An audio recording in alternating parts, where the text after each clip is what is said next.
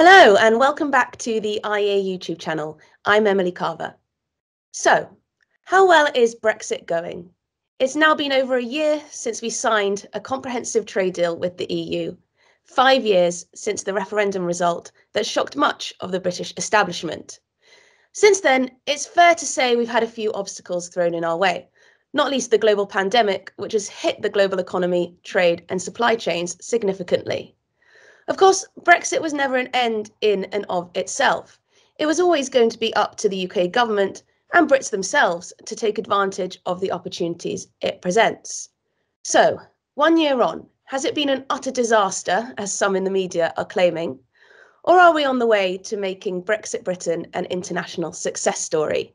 Today, I'll be speaking to Victoria Hewson, an expert on Brexit, and of course, our brilliant head of regulatory affairs, to get her assessment 1 year on. If you enjoyed this video, please do give it a thumbs up, leave a comment, and subscribe to our channel. Thanks for watching. So, Victoria, thanks for joining me. Hello, nice to see you, Emily. So, firstly, on trade, we know that in the last year, there has been a significant reduction in imports and exports to the EU. At the same time, Liz Truss has been rolling over trade agreements with numerous countries around the world and has also pursued deals with the likes of New Zealand and Australia. We're also in talks to join the Trans-Pacific Trade Pact. Simply put, are we making enough progress to make up the shortfall from leaving the EU trade bloc? Well, on trade, international trade, it's actually very difficult to make a clear assessment on where we stand because it's very difficult to disentangle the effects from leaving the customs union and single market from the effects of the pandemic, the recession that we suffered as a result, and all of those ancillary effects like the supply chain crunch that have really had impacts on trading goods all around the world. So it's quite an unclear picture. It was really rather inconsiderate of us to have a pandemic coinciding with such an important economic and political event. So it's really not entirely clear how to disentangle and disaggregate the combined effects. It's certainly fair to say that our trade with the EU is down on where it was before we left. Our trade with the rest of the world is slightly down still, sort of on a year-to-year basis versus pre-pandemic, but it's recovered more than our trade with the EU, which sort of makes sense because trade with the rest of the world has broadly continued on a business as usual basis because we always had to deal with trade formalities and potentially tariffs and regulatory barriers and so on with non-EU trade partners. And whereas, of course, vis-a-vis the EU, businesses have had to contend with a whole set of new challenges in terms of the customs and regulatory processes that are now in place. And I think it's probably, however, also fair to say that the disasters that some people had foreseen as a result of that have not unfolded at all. We have not had food shortages despite the the consistent random photographs of empty shelves in supermarkets that people on Twitter like to throw at us to show what a disaster Brexit is. We had plenty of turkey at Christmas. There were pigs and blankets to be found. So none of that really materialized, and that's largely thanks to the tremendous efforts of the businesses who import food and other goods from the EU. And also, it has to be said, it's not often that we at the IEA would praise Her Majesty's Revenue and Customs, but actually the border operating models and the sort of facilitations that they put in place to smooth those new customs processes have really been quite successful in that sense. In terms of your exact question about making up the shortfall, perhaps of the trade that we will no longer be carrying out with the EU, I guess that ties in actually to your remaining questions about regulatory opportunities and making the most out of Brexit, because really free trade agreements are not the be all and end all, or they shouldn't be the be all and end all of trade policy. And the best way to trade and make a country more internationally competitive and more attractive for businesses to sell their goods and services, and also more able to buy better and more competitive goods and services for consumers in this country, isn't so much in the pursuit of free trade agreements, although that is a laudable aim and something we should be doing. It's actually by making your domestic settings better and making businesses more able to compete and improve their productivity with policies on whether that's tax policies, employment regulations, regulations about goods and services. And so the trade agenda really does go hand in hand with the domestic reform agenda. Yes, because I mean, does this, I've read in The Economist and the FT and also BBC News, they've all reflected on the first year of Brexit, and they were looking at the impact on businesses in this country that have had difficulties exporting their goods to the EU, that there have been, more forms to fill out, that there have been new regulatory hurdles and so on. Is this something that we can unilaterally change, or is this something that will there always be additional hurdles for small businesses in this country when it comes to trading with the EU? Or do you see those hurdles being able to be smoothed over? Yeah, that's a great point. And it's such an important point. I'm actually working on a briefing related to that at the moment that viewers should watch out for, coming out in a couple of weeks. The answer is that we can't do anything really about what the EU requires for the formalities or tariffs or regulatory requirements that it requires for goods entering its market. That's not quite true. We could agree to all of their demands and align with all of their regulations, and then they would probably give us some facilitations similar to, say, for example, Switzerland. But aside from that, you can't force another country to make it easier for you to export goods to them. But what we can do is make it easier and more efficient for importers in this country to obtain goods and services from other countries, including in the EU. And this is where, in the past year, those sort of facilitations that I was mentioning before, HMRC has made it relatively easy for importers, especially smaller businesses and businesses who haven't really done full-blown international trade before, to get familiar by deferring certain requirements and allowing people to post their declarations for their imports after they've already imported the goods and entered them into the market. So there's been lots of useful facilitations like that. Now that's broadly coming to an end. A lot of that ended on the 1st of January. And there's now basically a full border operating model, certainly for customs and tariffs purposes, is now operating. Touchwood, so far that seems to not have caused major ructions at the channel ports, etc., which is good.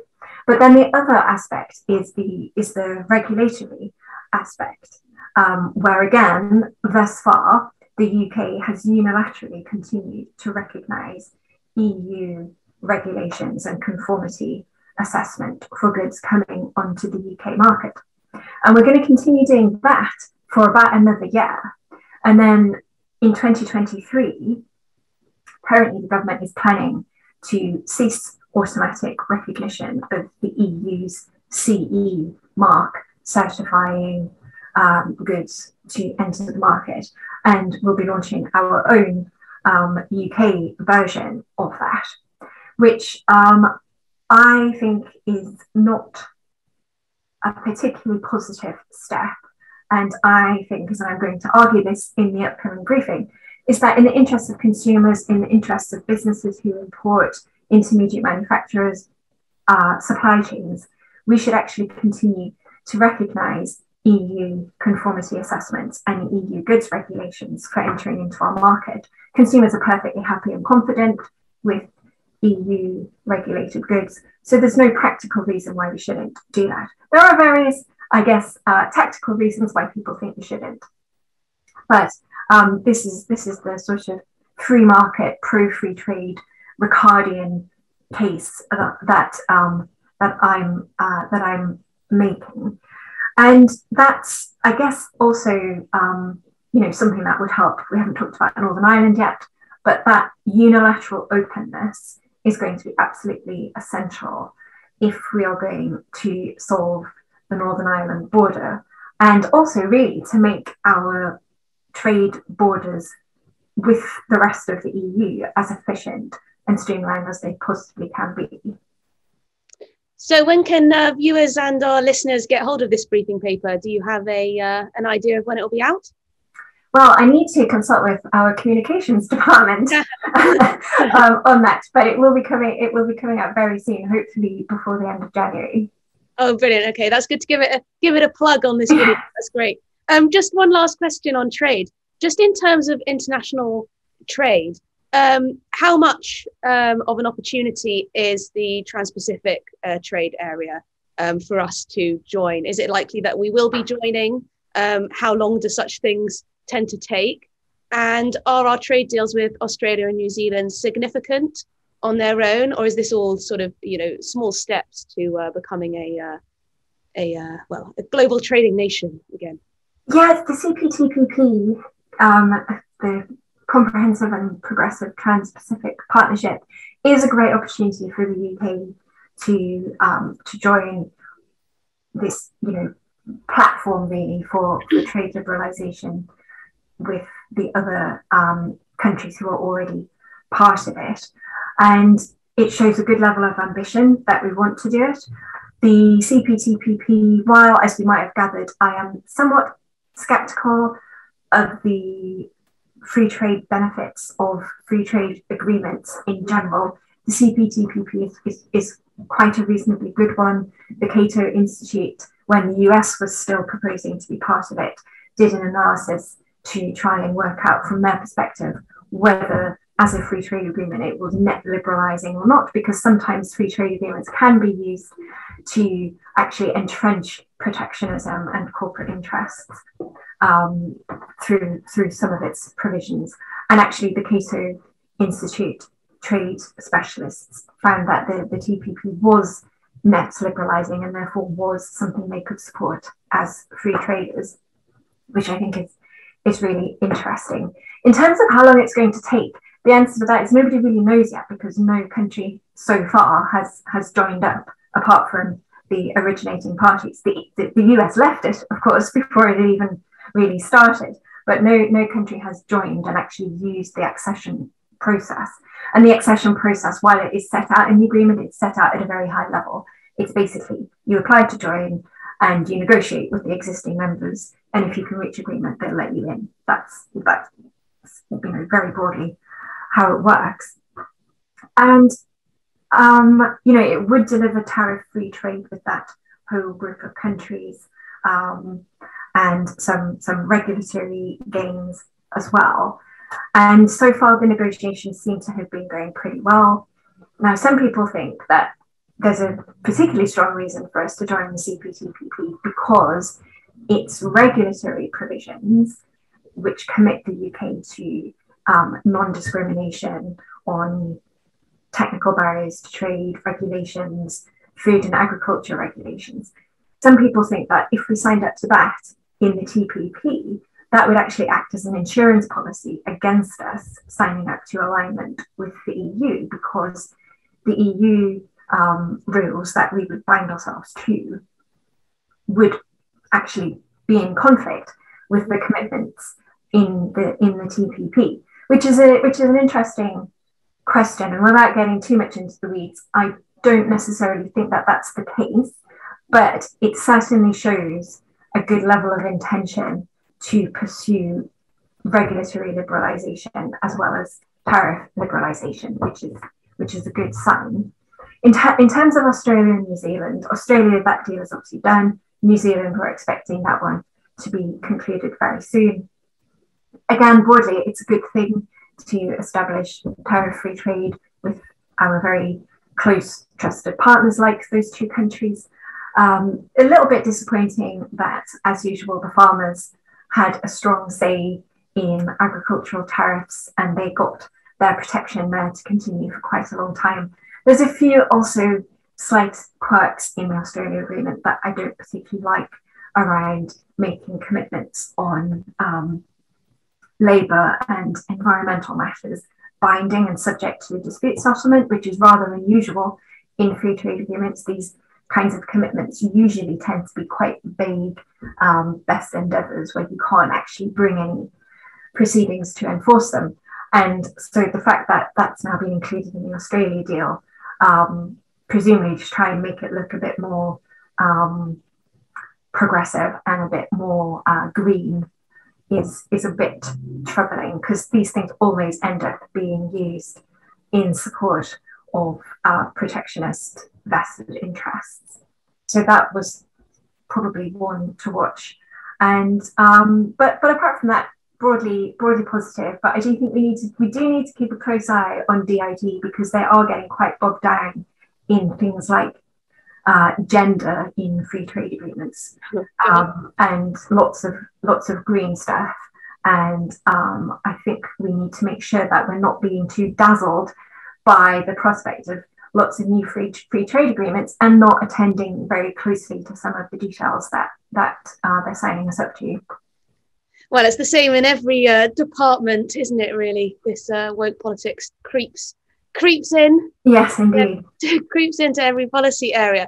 So moving on to the Northern Ireland Protocol, which I think it's fair to say you're our in-house expert on. Now, I try to get my head around this every time I'm forced to speak on it in one way or another, whether it's on broadcast or just, in an article or whatever. It seems to be one of the most complex and problematic areas to get your head around when it comes to Brexit. So, of course, the agreement was crucial to striking the withdrawal agreement that avoided a no-deal Brexit. But since then, it's been hugely costly. Trade, businesses, consumers have suffered as a result. Of course, we've had Lord Frost's resignation, which has put a bit of a spanner in the works. The Northern Ireland First Minister, Paul Givan, if that's how you pronounce his name, I saw he came out this week to say that Northern Ireland's power sharing government will collapse if Boris fails to solve the border protocol. Can you bring us up to date with where we are in terms of the negotiation with the EU on this, and whether adequate progress has really been made towards a resolution? Yeah, it's a really, really tough one. You're absolutely right. The Northern Ireland Protocol, which of course was a protocol to the withdrawal agreement itself, not part of the free trade agreement, the trading cooperation agreement that was signed last year. However, that doesn't stop the EU using the threat of retaliatory trade sanctions under the TCA as part of its negotiating leverage with respect to the protocol, which is slightly disappointing, but entirely predictable, unfortunately. And I would say, again, in general terms, when people talk about, who are the winners and losers of Brexit so far, I would definitely say the consumers and businesses of Northern Ireland have been the most significant losers, as well as the British taxpayers, who are footing the bill of literally hundreds of millions of pounds in supporting the new systems and processes necessary to implement the protocol, which always makes me quite grumpy when people accuse the British government of turning its back on the protocol and not implementing the protocol. We have spent huge amounts of money and effort in implementing the protocol so far, and only slightly held back from implementing the parts of it that literally would have cut off food and medicine supplies to Northern Ireland. So I think people do sometimes get a little bit carried away with accusing the British government of walking away from its treaty commitments there. So where does it stand? Well, obviously the UK in the past year or so did make some unilateral decisions to extend the so-called grace periods that the EU had originally agreed to on regulatory requirements, especially for food and medicines. And ultimately the EU then accepted those unilateral measures and put forward some suggestions for how the requirements for customs declarations and regulatory checks, and not just checks, it's also regulations as to what is allowed on the Northern Ireland market per se. Right, so it's no use in checking your goods if the checks will reveal that they don't meet EU rules and they're not allowed in. So I always feel like the checks narrative is slightly missing the point. The real problem is the underlying regulations that pertain if they effectively ban food and other goods from Great Britain being imported into Northern Ireland. And so the British government put forward a command paper setting out the UK's position on amending the protocol, which was really almost like completely rewriting it to get rid of that trade border between Great Britain and Northern Ireland. So there would be no need for customs declarations anymore, and so that goods from Great Britain would automatically be permitted on the market in Northern Ireland. The EU obviously wasn't very delighted about that at all, and they counter-proposed some measures towards the back end of last year, which were press released by them with great fanfare that this will eliminate most checks and, you know, secure food and medicine supplies. But in the substance of the proposals, it didn't really show any substantive measures that would actually achieve that. So it wasn't really clear where they were getting these headline claims from. And most crucially, from our perspective of UK regulatory autonomy and reform, I'm afraid much of the EU's proposals were tied to the UK, as usual, aligning to EU rules in order to allow Great Britain goods into Northern Ireland. So we were sort of back to where we were, really back to the beginning. And obviously Lord Frost was negotiating rather firmly on that. And there was rumours swirling for quite some time that the UK would be invoking the famous Article 16 of the protocol, which allows either party to suspend certain provisions of the protocol if they are causing economic or societal disturbances. And of course, the argument is that, or diversion of trade is the other trigger point. And the argument is, and I think this is a pretty strong argument, that there's been huge diversion of trade because instead of being able to continue to use their normal supplies of goods into Northern Ireland, businesses, consumers in Northern Ireland have been diverted to obtaining goods from the Republic of Ireland. That's diversion of trade. It's definitely happening. So the UK's position is that the criteria for Article 16 and therefore suspending these parts of the protocol that give rise to the trade border between Great Britain and Northern Ireland could be suspended while we try and work out with the EU how to fix it for the long term. The other factor that gives rise to the conditions for triggering Article 16 are the social and political disturbances that it's causing in Northern Ireland. The unionist politicians and unionist community are feeling very aggrieved about the protocol, that it has undermined their position in the United Kingdom. A court last year actually found that the government had, in effect, repealed the Act of Union by passing the protocol and implement it into law. And if you're a unionist and you signed up and worked around the Belfast Agreement these past 10 years and more, I think it's quite understandable that you'd be somewhat aggrieved that the government has somehow managed to repeal the Act of Union without even telling anyone about it. So that's all, there's a lot of disorder, threats, and suggestions that the power sharing arrangement in Northern Ireland that you alluded to is not going to survive. So I feel like the pressure is really on Liz Truss to deliver a sustainable solution, but it's no clearer to me now than it was in the course of last year what that sustainable solution is going to look like unless the UK takes some unilateral steps and potentially has to absorb any retaliations that the EU then throws at us as a result of that, which, nobody wants a trade war. And I'm certainly not trying to be gung-ho about the risk of tariffs being imposed and new unnecessary trade barriers arising. But it's very hard to see how the EU can equally claim from its side that it's respecting its commitment to protect the peace process and stability in Northern Ireland with its current stance. Just one question on the Northern Ireland Protocol. How damaging do you think it actually has been that Lord Frost has resigned? You said that he was, a hard negotiator. He was willing to take a tough line. He was willing to threaten Article 16 and so on.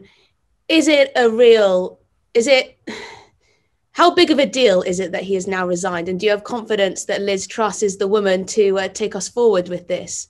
Does she have the expertise? Does she have the nous? Does she have the attitude that can mimic or do better than Lord Frost was already doing? How much of a concern do you think that is for government and for you as someone who's watching it closely? Yeah, it's really interesting that when Lord Frost resigned,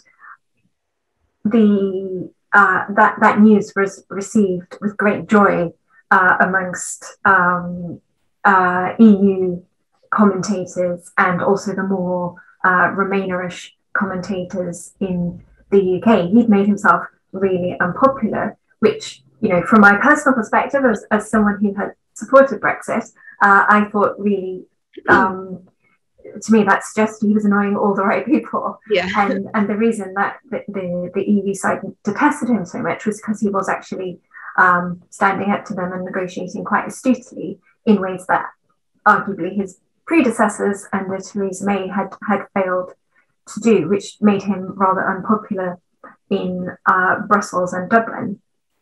And then there was some suggestion shortly before he resigned that some senior officials within government were briefing against him and making some noises about how there was no way we were going to be triggering Article 16, which was interpreted in some quarters as perhaps signs of his position, his negotiating or Frost's negotiating position being undermined either by senior officials within the civil service or by forces operating against him within government. I'm not too sure that I buy that. I think that story was somewhat overblown. And I'm also not entirely convinced that the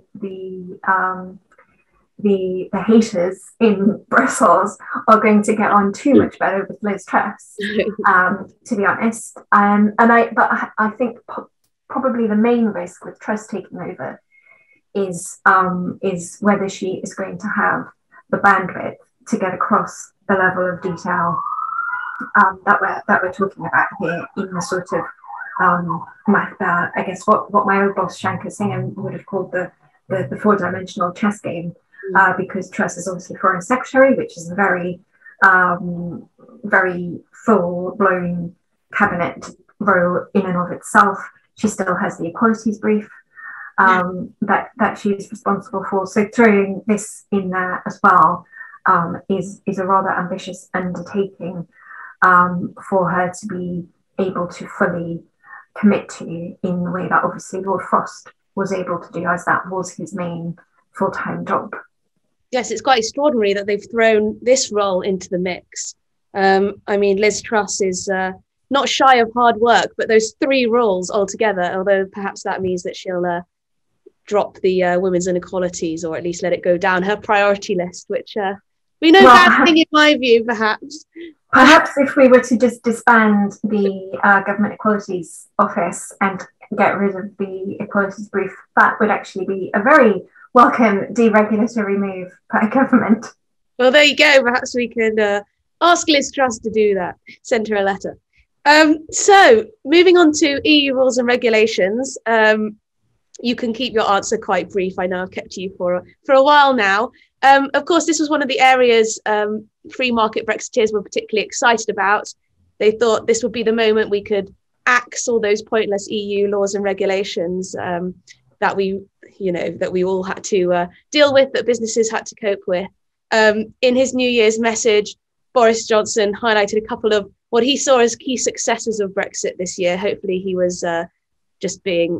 were just gaffes more than anything, because he said two of the most important things were returning crown stamps to pint glasses and scrapping a ban on selling goods in pounds and ounces.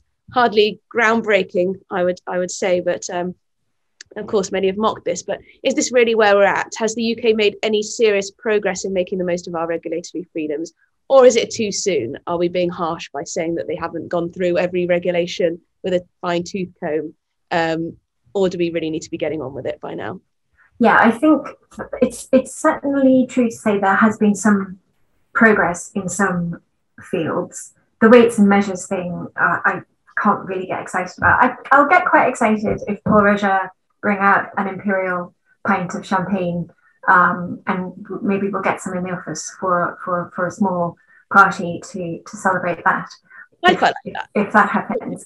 But I guess that's the kind of thing that the press picks up on and gets rather excited about, but it's not that interesting. On the other hand, it is actually a liberalising step, because manufacturers and consumers should be able to sell champagne by the pint if they want to. It shouldn't be compulsory. I think a lot of people who are mocking it were getting a bit, seem to assume that it would somehow be compulsory to sell in pounds and ounces and imperial pint, which it slightly misses the point. This is a liberalising measure to allow the market to decide how they want to sell goods. And otherwise, there has been some small glimmers of hope.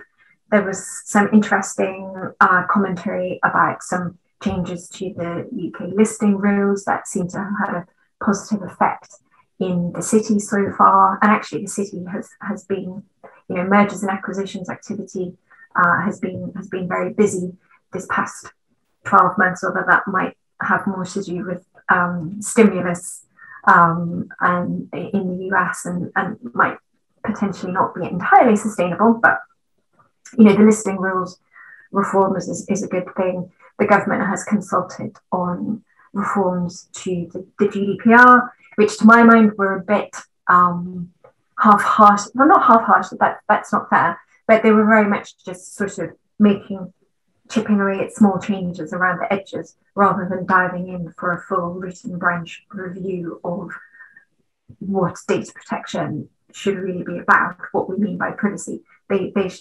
swerved that, partly for political reasons, that a lot of people really love the GDPR in this country, and also partly because they don't want to risk getting too far away from the EU in case we lose our adequacy.